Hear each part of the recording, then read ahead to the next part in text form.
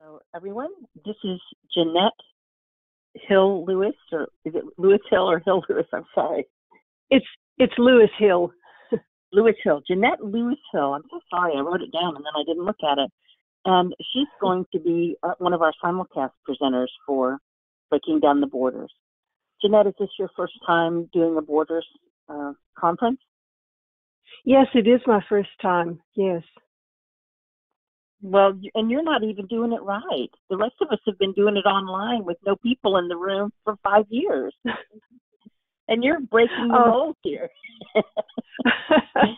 It's a year to break the mold, I think. It's a little bit like doing radio. I've had experience with that too.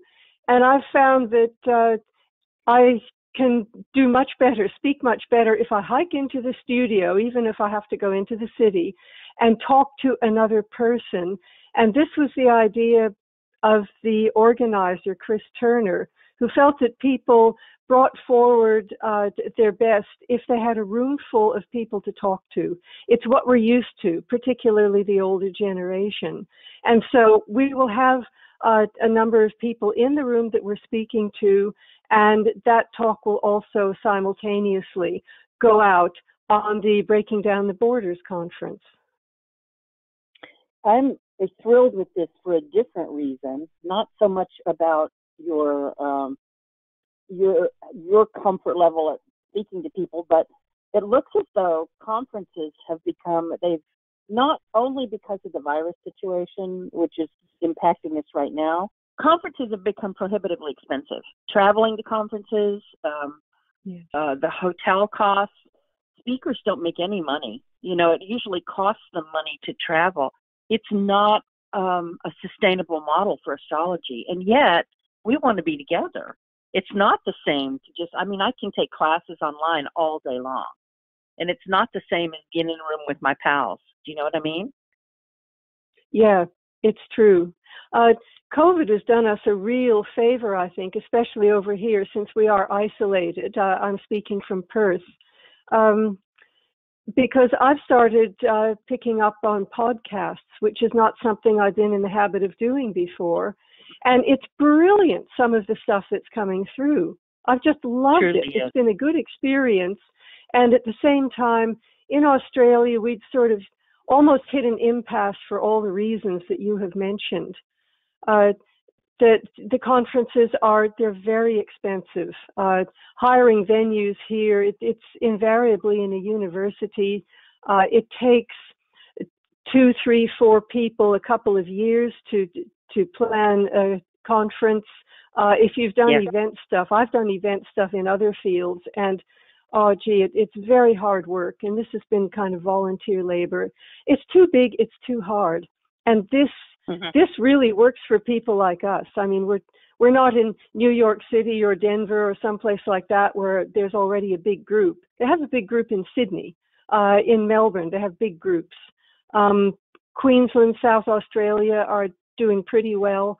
Western Australia, there aren't that many of us. So for us, the experience it's fabulous. It's nice to connect. And I think if conferences take on a new, and this is why I was excited and volunteered to work with Borders in this capacity. I've helped with other things before, but I think it's an exciting concept that we could have live conferences that are just smaller but still connected. So regionally people could get together, like the people that are in, you could travel in Texas, if you lived in Texas, you could travel anywhere in Texas, and it's a huge state, and still not incur the kind of expenses that you do if you have to fly, particularly if you have to fly overseas. If you're going to a community that has an active astrology group, there could be, house sharing and many, many ways that we could reduce the cost and still be together. Now, I wouldn't want to always be together with my same people. I'd like to see the other people too. But I think that it could evolve into a new model, And I think it's fun. Yeah. I think it could. And one of the things that occurs to me is you can have specialist groups then. I do horary astrology, which I love. And that's a specialty, and that's certainly not a small group. But, you could just have a horary conference. I've been up to Bali. I've been over to country Victoria in Australia for horary groups and the medical astrology group I did. There are these specialties that fascinate people, and we can do that. Yes, I did. Deborah Holding's school, one of her special trainings in 2015. And I had to travel to San Francisco to do it from Pennsylvania. So that was a pricey trip, but it was worth it. It was a 5-day It was Deborah's horary workshop I did in Bali. So, and Bali for us is very close. It's about a 3-hour flight north, which 3 hours from Perth is nothing. So, yeah. So that was, apart from the fact that we all got the flu, which I think was considerably worse than most cases of COVID. We were sick. But anyway, it was it was a good seminar. Well, I don't know about the flu part, but it sounds wonderful. No. All right. So your talk, it's called, I'll be sure and read this time. Our number is 12. Okay. Yes, that's right. I immediately thought, 12 apostles, 12 signs, 12, but what else? How does it's supposed to be, and I believe it is, the number of cosmological structure. The structure of the universe is held to actually be 12. There are different things that got me fascinated in this. One of them is that because, as I said, I do horary, and I wanted more information on Arabic parts. So I got into Robert Zoller's book on the Arabic parts. And in the beginning of the book, he has a long section where he describes numbers, number 1, number 2, number 3. And I had tried to enter numerology through the normal channels to find out something about it, and it never clicked with me. But when I encountered Zoller's work, this was very deeply metaphysical and just generally very deep, and I thought, wow, this is the kind of number I like. At the same time, I have a head for geometry. In one of my incarnations, you might say, when I was younger, I was a draftsman. I did mainly mechanical and architectural sort of work. I can handle geometry, and I got into sacred geometry and encountered the English author John Michel, who wrote a book called Sacred Geometry and several others. And the man is like a magician, but I'm a Capricorn sun, by the way, if you're trying to link this up astrologically, because I love structure. I'm a Scorpio moon, which I don't always admit to, but the Scorpio likes to know what really is going on. So that Scorpio moon needed to be satisfied. And I came across one of John Michel's books written with a Christine Rohn on 12 tribe nations. Now, this was about ancient civilizations, and some not so ancient. This is recorded right up to the 1800s. Groups, well, you could call them societies, small societies. Greece was supposed to have one such society, centered on Delphi. The societies were divided into 12 parts, generally around a 13th part that would be central in an ideally situated landmass. There are actually 12 sections, like 12 states or 12 counties. Each county would be patterned after a certain sign of the zodiac.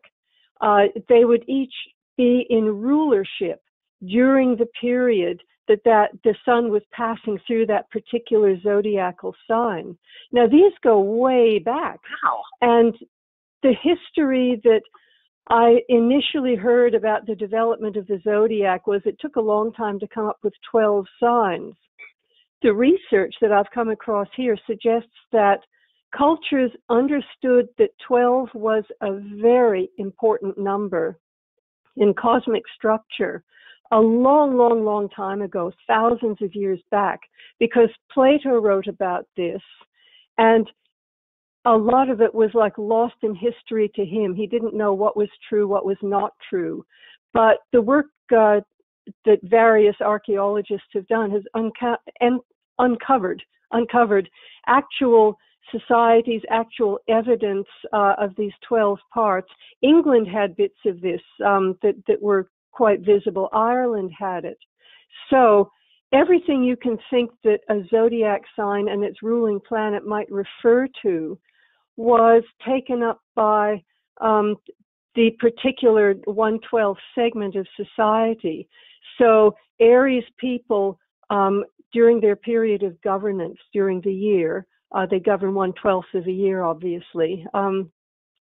They might wear red for sake of argument. Sing.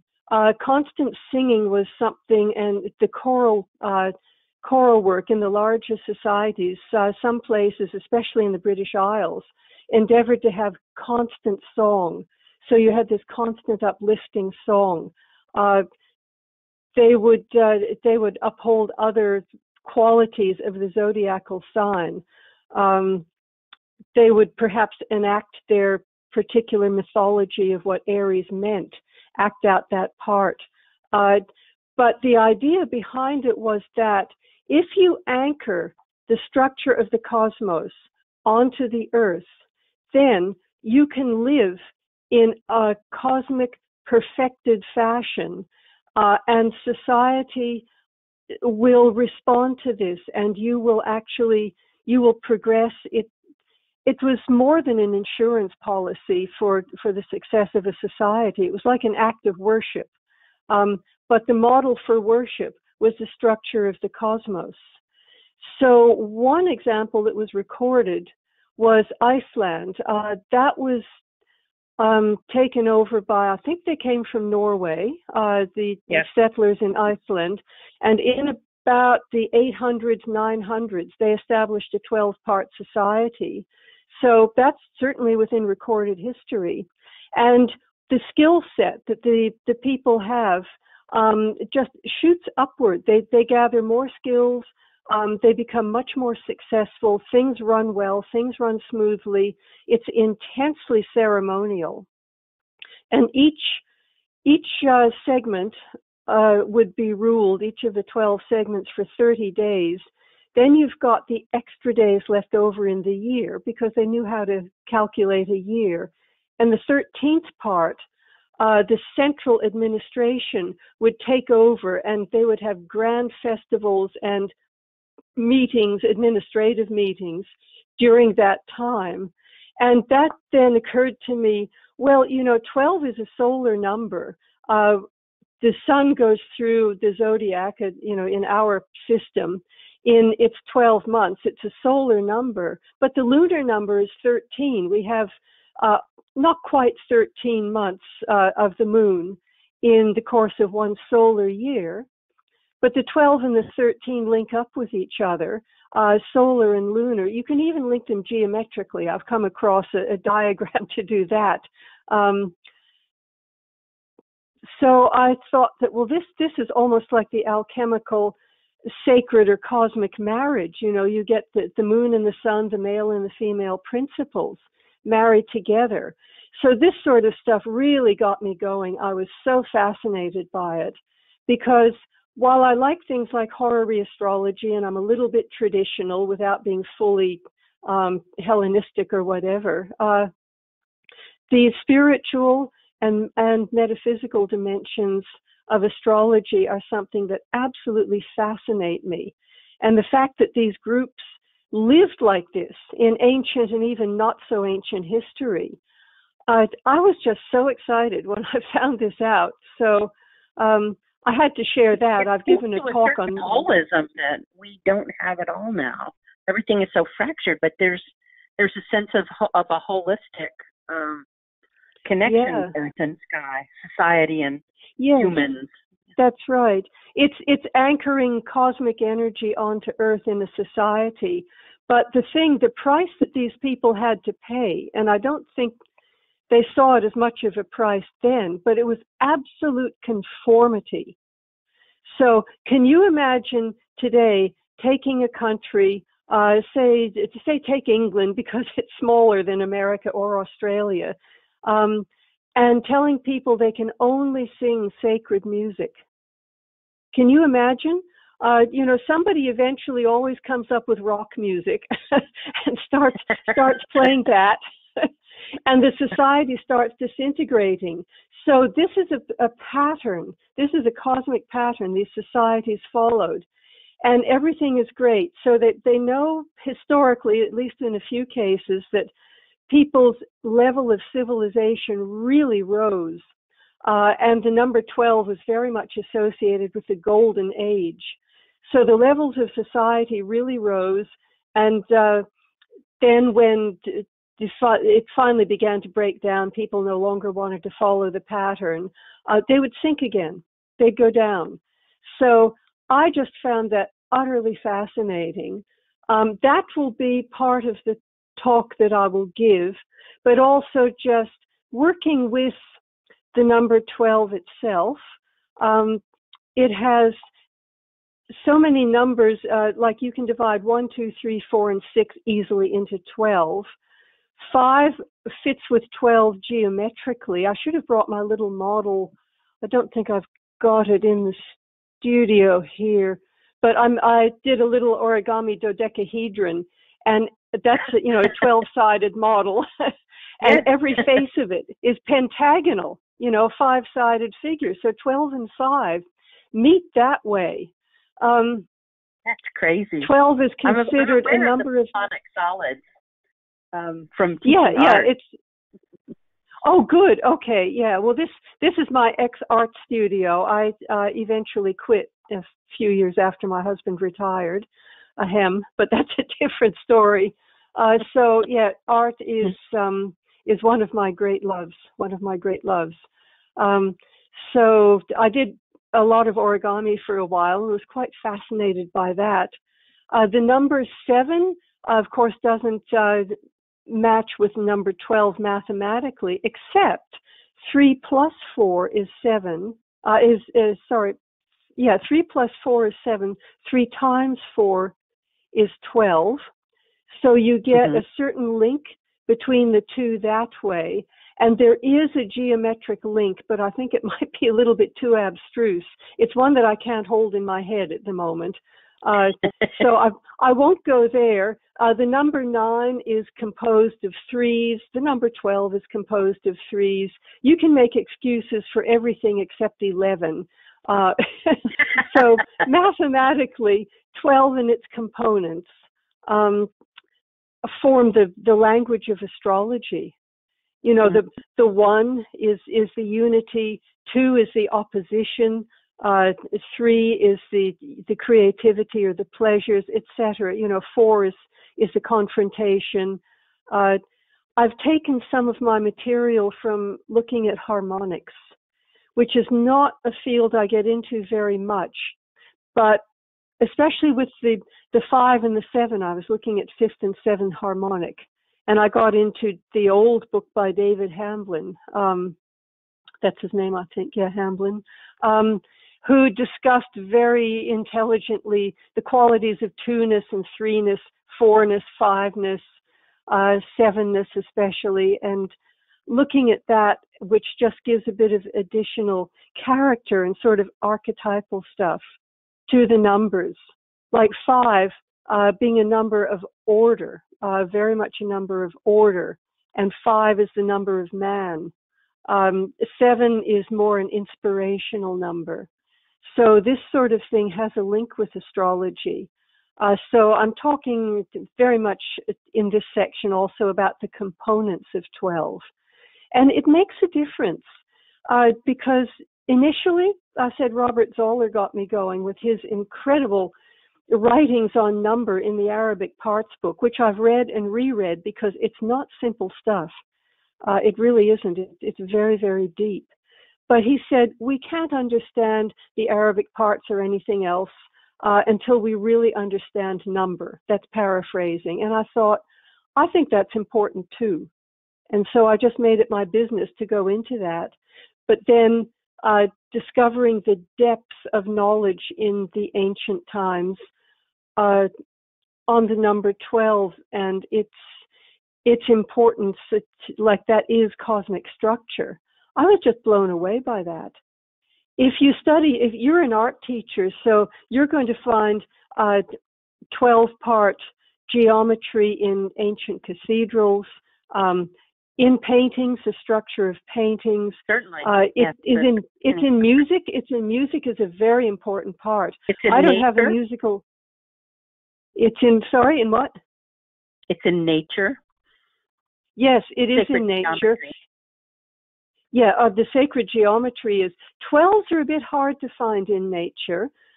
Soap bubbles evidently will compact and turn into little dodecahedrons when they compact. And I thought that was good. And certain minerals, I think galena, which I believe is a zinc ore, a couple of other things, but there's not a lot of 12 in nature, although 12 is implied by nature. 5 is everywhere. 5 and 4, of course. And with a cube, it has 12 edges. So the 4 and the 12 link in that way that we, so there you go. That got to me. I did think of it for a minute. Yeah. In your workshop, you should give people paper and let them fold it so they'll have a tactile experience of it. Yeah, it is. People have asked me to give classes in origami, and I haven't done that, but maybe it's good to have hands-on stuff.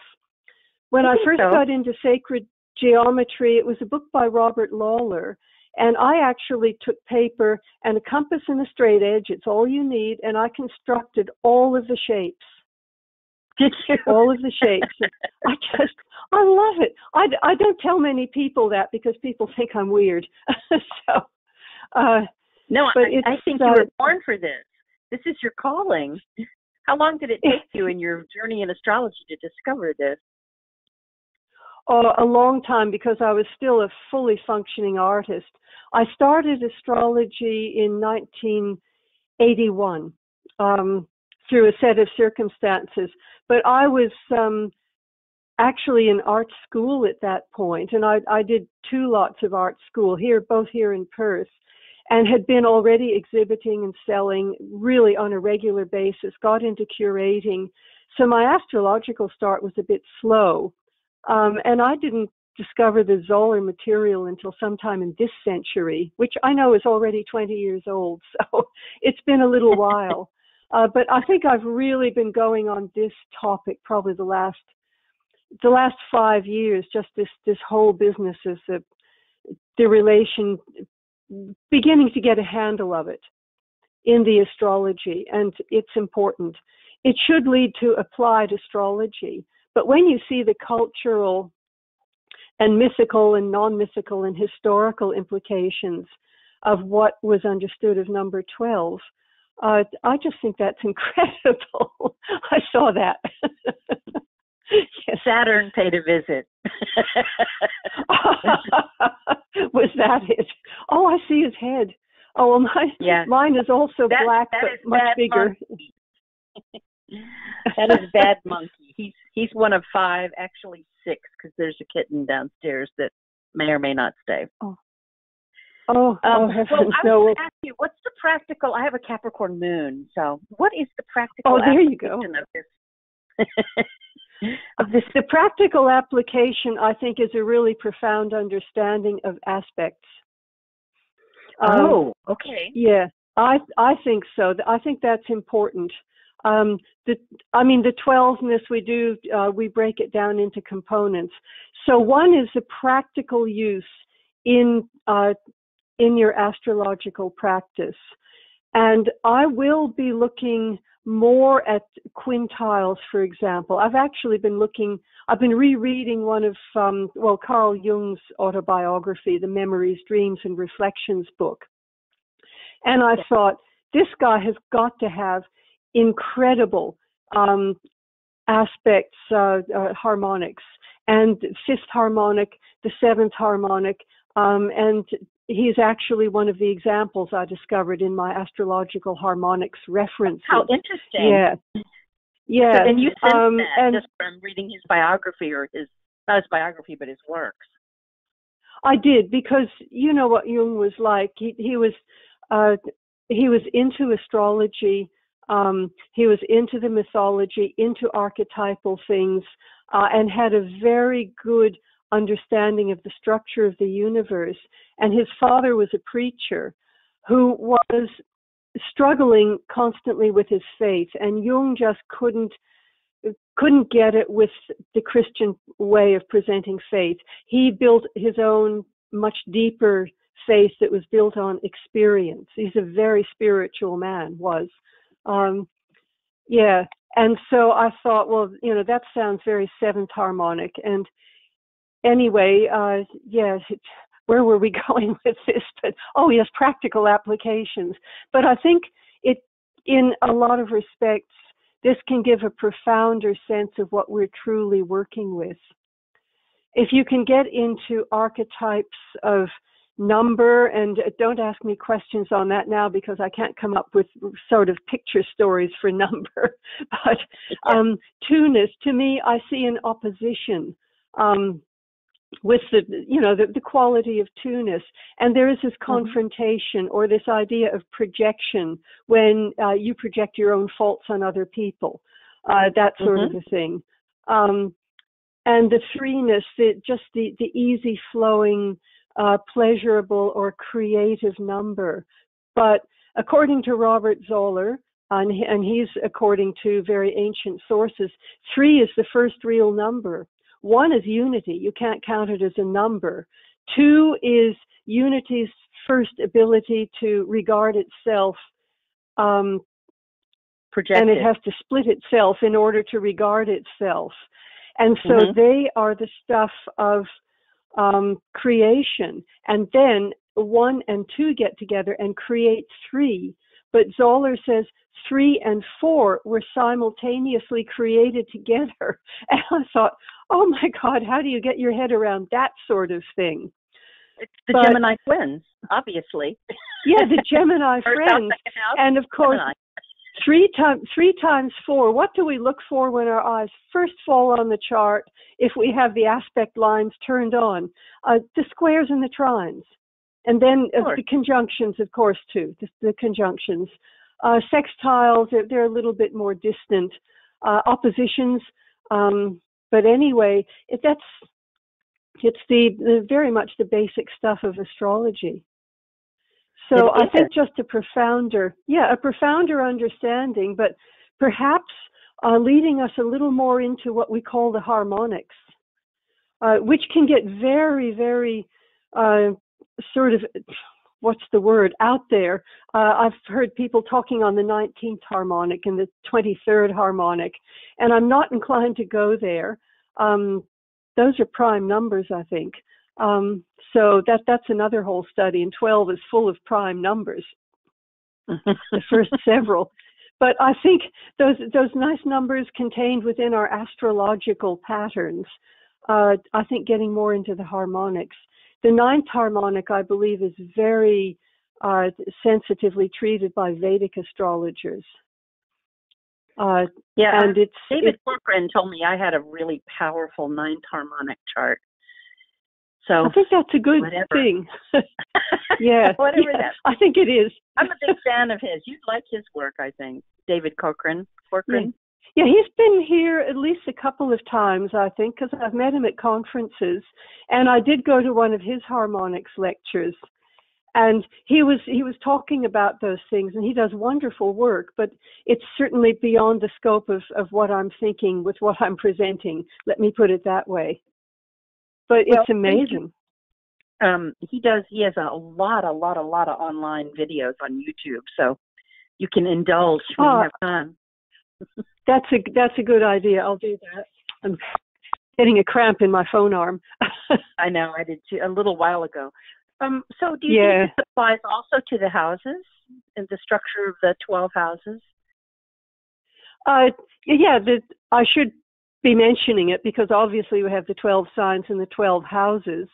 What I saw initially was with the 1, 2, and 3, and if we're looking especially at quadrant house systems, I could see the cardinal fixed mutable thing in the numbers themselves. One is obviously the unity. The two, you're looking at the opposition, but you know how when you have to make a decision, you fight with yourself about it. You have to buy a new car, and you have endless conversations with your inner other person. Well, that's only if you're not an air sign. If you're an air sign, you talk to everyone you know about it. Oh, okay, sorry. Yeah, well, I do have air rising, but that's my saving grace.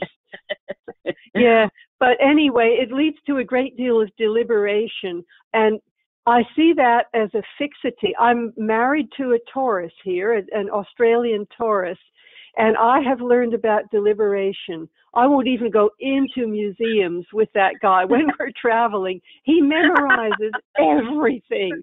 I go and have a coffee, and I look at the people.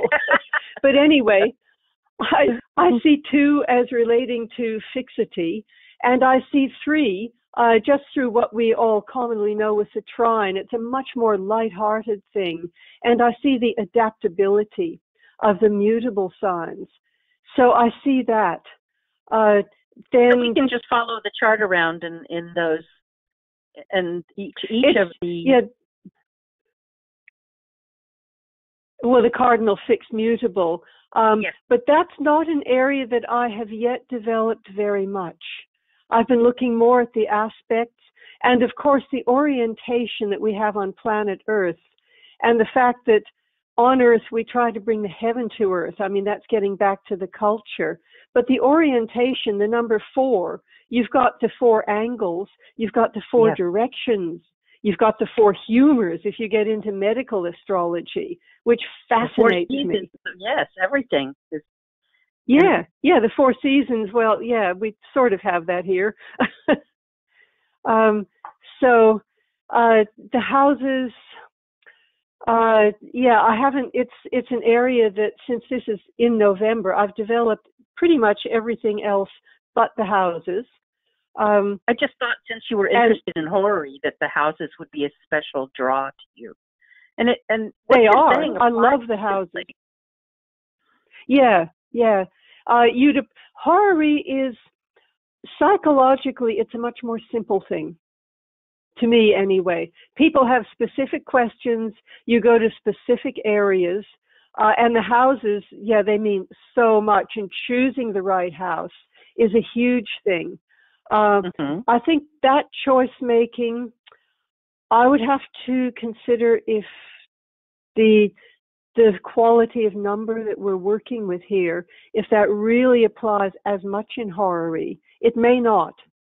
I'm looking more at the birth chart or the charts of countries, which is pretty fascinating stuff. And the aspects. Yes, that's right. So did you know, I'm sure you do, that America's headed for its Pluto return? Yeah. Quite soon. Yeah, and it's going to have its Neptune opposition at the same time.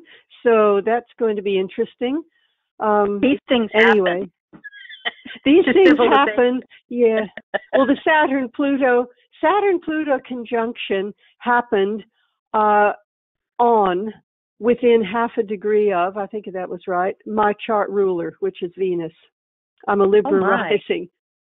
Yeah, I know. That's what I said. Also. So I guess, I don't know. It depends on the degree of rising. I think I'm 9 or 10. So not quite, but. Yeah. Yep. So it happened to me once before in the 80s. Saturn-Pluto conjunction was on my. I'm sorry, on the what? Did I lose you? Are you still there? Hello? Oh, I can hear you now. You're back. Oh, hello. That's good. I'm back. So what happened is this is a Sony phone, and my thumb slid onto a button that it shouldn't have. So sorry. So you said Saturn-Pluto in the 80s landed on what? On my ascendant. On your ascendant, okay. Yeah. And so now they've landed on the ruler of my ascendant. They've dispersed now. My ascendant's at 23 of Capricorn. The ruler of the ascendant is at 23 Capricorn. The ascendant is 24, 25 Libra. Yep. So. Yeah. So anyway, but that's you not were meant part. to do this. This has all come about. You found everything you needed. I did, yes. Excuse me for a tick. One small non-COVID cough. Sorry. Well, that's all right. I have a mask here somewhere I can put on. What do you want your audience to take away then from your lecture? I would like to have them sort of with happy hearts, because they feel much more connected with the real meat and bones of the universe. I would also like them to be re-inspired to look more deeply into aspects and into the way everything knits together. I think the universe, personally, I think the universe is very holographic. And I would like to see them feel much more intimately a part of this holograph, because everything really does go so much together. Astrology doesn't deserve to be sidelined the way it often is. It really is a central, very deeply metaphysical and meta-scientific. I don't think that's a word, but I think there's such a thing as meta-science, and I think that's what we do. And I just think that the whole, or the wholeness that it brings up, it literally brings up, with a W, a wholeness, yes, is just wholeness so is magical. a good word. Mm-hmm. Yeah, and there's a lot of numbers in magic too. There are magic squares, and there's a lot of. I love magic squares. Aren't they cool? And my favorite magic square, because of the enigma, is the sun, because it adds up to 666. And when I found that out, I thought, wait a minute, what's this thing about that being an evil number? Can't be. That's the sun. So, which is also Apollo, which, it's probably twisted up in there somewhere. Yes, it probably is. Apollo, yes, definitely being I think he was the archetypal god for Aries. That makes sense. Yeah. I'll have to review that, but I believe he was, yeah. So we have very good archetypal astrologers. It's too bad everybody can't be with you. Is it going to be in Perth, the gathering, the simulcast? Oh, it will be in Perth somewhere, yeah. It probably in what we call South Perth. Perth is split by a river, although the city is sitting on the north part, but there's a South Perth on the south side of the river. So we're very central where we gather. And I don't think I'm going to make it this year, but maybe next year. I'll tell you what, if things are still the same in November, you don't want to do 2 weeks quarantine in a hotel at your own expense. That's the current thing. Very few people doing it. I have a good friend who went to visit family in Thailand. Well, yeah, but our hotels are pretty expensive here. Everything is in Oz. Well, it sounds like it's going to be fabulous. So this talk is called Our Number is 12, which encompasses everything. And it's on November 6th. Here in the States where I am, it's at 6 a.m. to 7:13 a.m. with Jeanette Lewis Hill. However, if you are interested in this talk and you can't be there for the live simulcast, you can purchase the lecture and you'll receive the recording of it, for those of you who are not early risers like me. So this is one I think we don't want to miss. Thank you for talking with us. That's my pleasure. I enjoyed it. Thank you, Terry. I hope to meet you someday in person, Jeanette. I hope you do. Come out and see us. It's good here. Australia is on my bucket list for sure. That's good. Take care. You too. Bye-bye.